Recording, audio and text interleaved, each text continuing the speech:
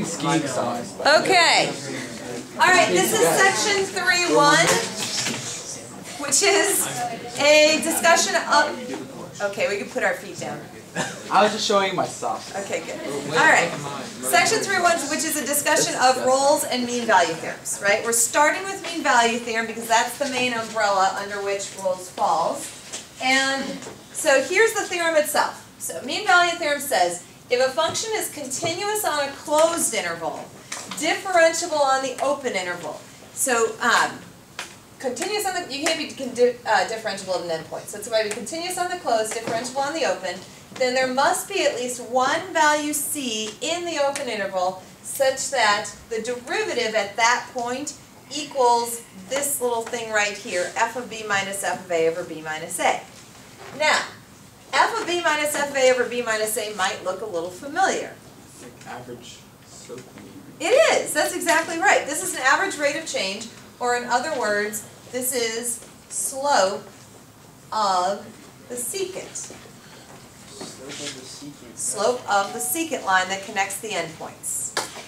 So if you had a function and you connected the endpoints with a line, and you found the slope of that line, that would be the slope of the secant, in other words, the average rate of change of that function.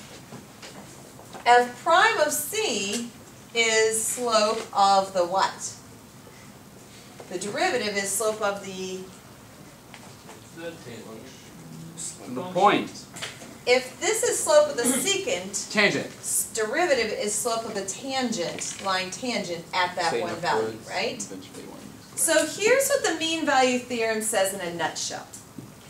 Suppose I drive to school and my average velocity is 30 miles an hour, right? Does that mean I drove 30 miles an hour from the moment I pulled out of my driveway until I pulled into my parking spot? No, you definitely speeded a lot. No, it's pretty tough to drive at a constant velocity on city streets, right? Cruise control. Yes, because we all use cruise control in Alpharetta, right? Yes. Okay. All right. So anyway, yeah. So my average velocity is 30, but here's the question. In order for my average velocity to be 30, is there at least one point where my instantaneous velocity had to be 30? Yes. Somewhere in that time frame. Did I have to be driving at 30 somewhere in there? Yes. It could be like 31 and 29. It says it right there. Can I in a car go from 29 to 31 and not pass through 30? No. You have to pass that. Oh yeah. It's not like you magically start. Right, you can't jump over velocities when you're in a car. It's a continuous thing, right? So say, I don't have any room, I wrote all over everything, but I'm going to do this real small right here. So say this is my position function going to school, right? So I drove like really fast, and then I slowed down, I stopped for a minute, then I drove fast again, then I had to slow down, and then I eventually like pulled into the parking spot. Okay, so say I got that. There's the slope of the secant, right? Change in position over change in time, so that would be technically 30 miles over 1 hour, although it wasn't 30 miles and it wasn't 1 hour, but it averages to 30 miles per hour. So say that's the slope of the secant. Somewhere inside of here, there has to be at least one spot, and there could be two, there could be four, where the slope of the tangent has to equal the slope of the secant, where the instantaneous rate of change has to equal the average rate of change. Parallel. This is only for functions that have to be both continuous and smooth, differentiable all the way, right? So as long as they're continuous and differentiable, there has to be at least one spot where the instantaneous rate of change equals the average rate of change on the interval. Does that make sense? So in order to do these problems, I've written out some steps. All right, first step is to check that the function is continuous. How do you know if a function is continuous? For your purposes, if there's no denominator and there's no roots, it's continuous, right? As soon as you're dividing by 0, you're discontinuous. No denominator, no. It's just like finding domain. Right? Is that okay? Yes, no, I can't tell. What did you say, sorry? Like Okay. finding domain. If I ask you, is this function continuous? Say I say f of x is x squared minus 5. Is this continuous? Yes. Yeah, because there's no denominators and there's no roots, right? If I added put an x minus 1 on the bottom, this function would then be discontinuous at 1. Do you understand? Yeah. Okay, that's as hard as it gets. So all you have to do is check and make sure your function is continuous on the closed interval. Then you find the derivative and make sure the function is differentiable. How do you know if it's differentiable? If there's ever any place where the derivative has a root or a denominator, right? It's just like continuous except on the derivative. Okay? Okay. All right, so you check. So 2 checks. There are 2 conditions that have to be met for MVT to apply. The next thing you do is you find SOS. What do you think SOS stands for? Sallie out salsa. Slope of secant. Very good. Okay, SOS stands for slope of the secant. F of B minus F of A over B minus A. It's just slope, right? Okay, you set your derivative equal to that, whatever number you get there, and you solve it. C plus U has to be in the interval from A to B. Alright? C has to be in that open interval. Rolle's theorem. We're going to do both theorems and then we're going to do examples. Okay, Rolle's theorem is actually just a specific case of mean value. Rolle's says that the function has to be continuous on the closed interval, differentiable on the open, and the endpoints have to be the same y values. If those 3 things are true, then there has to be at least one place where the derivative is 0. Well, here's what they're saying. They're saying if you have a function where the y values are the same at the endpoints, that's continuous and differentiable. First of all, if it's continuous and differentiable, that means MVT applies, right? So there has to be at least one place where the slope of the secant equals the slope of the tangent. So for any problem where the y values are the same, what's the slope of the secant going to be? 0. 0. So he's just saying, oh look, if the y values are the same, there has to be at least one place where the slope of the tangent is 0. Right? So he's just using mean value theorem for a specific case where the y values are the same and the slope is 0. Alright, so then there has to be at least one place in the open interval where the slope is 0. That's Rolle's. So Rolle's, you have to check 3 things. You check continuous, you check differentiable, you check that the y values are the same. Alright, so just steps for Rolle's. It's not a law. It is a theorem, and not a theory. Don't confuse theory with theorem. Theorem means it has been proven. Yes, in math, theorems have been proven. He shouldn't even get his own if he's just like using the same thing. Yeah, I know. He really shouldn't get his own name on it, should he? We should find him and beat him up. Yeah, you invented mean value theorem. Anyway, and you Mean are value. allowed to just use mean value theorem, but your book is going to specifically say Rolle's, and it's good. Alright, so here's your steps. Number 1, you check it's continuous. Number 2, you find the derivative and check that it's differentiable. Number 3, you have to check that the endpoints are the same. Check, check, check. So there's more things to check, but then once you've checked them and determined that Rolle's applies, then it's easy to do. You just set the derivative equal to 0 and solve. Notice that C has to be in the open interval. C cannot be at an endpoint for either one of these. Okay, we're just talking the open interval. Alright, so you ready to try some? No. No? That's the enthusiasm I love. It is too early. It's too early, it's like 11:15. I don't wake up till 12. The Patriots game was on too late last night. I was up. The Alright, cheese so really took me out of it. Just kind of ruined my bite of cheese. Yeah, First no, it was example. 2 bites of cheese. It kind of ruined my mood. Not gonna lie. I was so happy after my chicken and then the cheese. No, yeah. alright. Yeah, probably should have. Oh well. Determine if MVT applies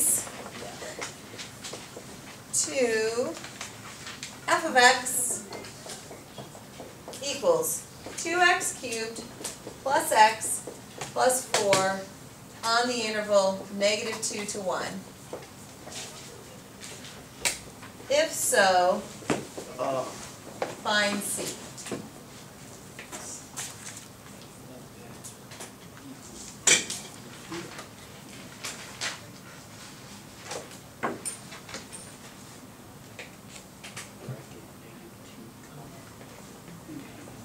first step. Check if it's continuous. Awesome. No square roots or Alright, is f of x continuous? Yes. You have to write that you checked it. So the first thing you would be writing on your paper is f of x is continuous on -2, 1, check. And they don't need to give an explanation why. No explanation necessary. So it wouldn't be continuous if there was like a vertical asymptote. If there was a vertical asymptote inside of that interval, yes, that would be correct. It would not, yes, it would not be continuous. Prime of x. So, oh, you're looking for vertical asymptotes or holes? You're looking for any break. Yeah, vertical asymptote's the most common. There might be a hole. Right? Something like that. Alright, what's the next step? Find f prime of x. Find f prime of x and check for differentiable. So everyone find f prime.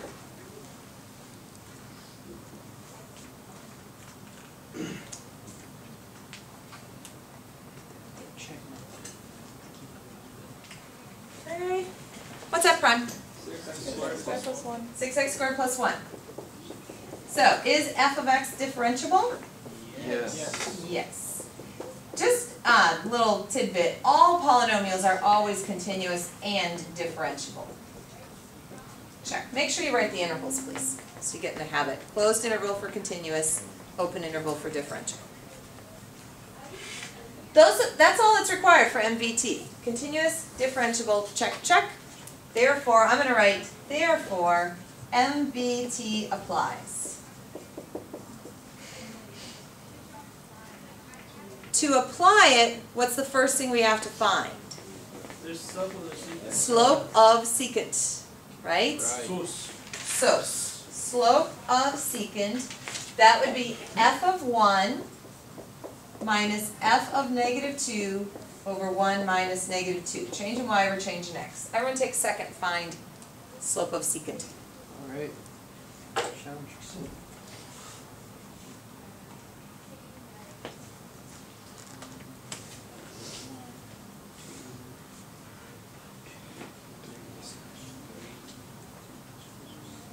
You can talk to each other too, it's okay. No, I don't like my table. Negative 16. Just stop over there. Negative h. Negative 16. Be sure about that. Be very sure about your arithmetic, 7. because otherwise it makes the next step more difficult. Be very careful about your positives and your negatives. Oh, maybe I should. Actually, no, that was easy. Absolutely. First one. Alright, what's f of 1? 7. 7. What's f of 2? Negative 14. Negative 14 over 1 minus -2, which is 3. So we get 21/3 or 7. Be so careful with your arithmetic. When you do the next part, which is setting the derivative Put it into the derivative. equal to 7, right? You set the derivative equal to the slope of the secant. When you solve this, and you can solve it, there's a couple ways you can solve this, right? If it doesn't work out nicely, chances are you've made a mistake in your arithmetic, at least on quizzes and tests. I can't guarantee for the book. The book doesn't make things always work out nice, right? But on quizzes and tests, it should work out decently. So anyway, just be careful that if you get an equation that doesn't seem to factor or work out right, go back and check this, right? Because you probably just dropped a negative somewhere. Right. All right. Hey, if x squared is 1, what's x? Plus or minus 1. Plus or minus 1. So what is c for this problem? Just -1. Why is it only -1? The interval. Because it has to be inside the open interval. It can't be at an endpoint. Inside the open. Inside the open interval. Okay. All right? Inside the open. I'm going to star that and I get Star that, yes. Good job. Just have a, what does it matter? You're never going to look back at your notes. Oh, don't say that. I want to take this to pieces. All right. I will. We're going to do the same thing for rolls. Anybody want to try my gourmet cheese? I do. I do. buddy. Keeping the functions easy. They won't always be easy though. The bottom one? Yeah. What's the difference? There are two different types of cheese. This one looks like peanut butter. Yeah, it's not. I don't like peanut butter. My mom wouldn't pack me peanut butter. This one's good. You like that? Oh goodness. Alright. Maybe it's So, just me. everyone take a minute. See if you can do rolls start to finish. Follow your steps. Check that the function is continuous. Check that it's differentiable. Check that the endpoints have the same y values. Find the derivative, set equal to 0, and solve. See if you can do this start to finish. Well, we have enough time. Oh yeah, you got 3 more minutes. I'm a very slow writer. I'm going to wander around the groups and give help and guidance as needed.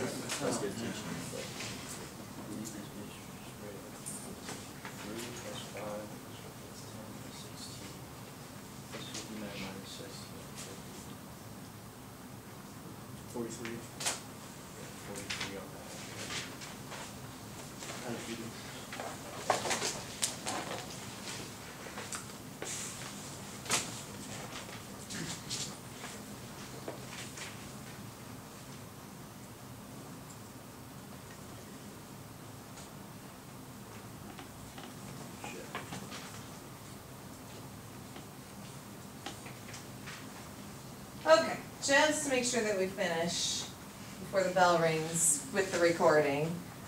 Do you guys even finish copying down the problem? Oh yeah. Okay, good. Is function continuous? Yes. Yes, then write that down. F of x is continuous on the closed interval 1 to 2, check. What's the derivative? 2x minus 3. 2x minus 3. Is the derivative continuous? That means that the function is differentiable on the open interval 1 to 2, check. F of 1 is -2. F of 2 is -2. Therefore, F of 1 equals F of 2, check. Check, check, check. 3 checks means rolls applies.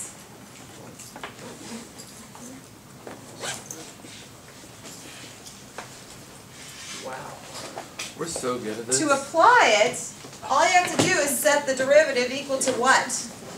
0. X happens to be 3/2, which is also our C. Thank goodness it's in the interval, so we are good. Anybody Does else that make want to try sense? some? Now, not every problem in your homework tonight will have a theorem applied. They like to throw ones at you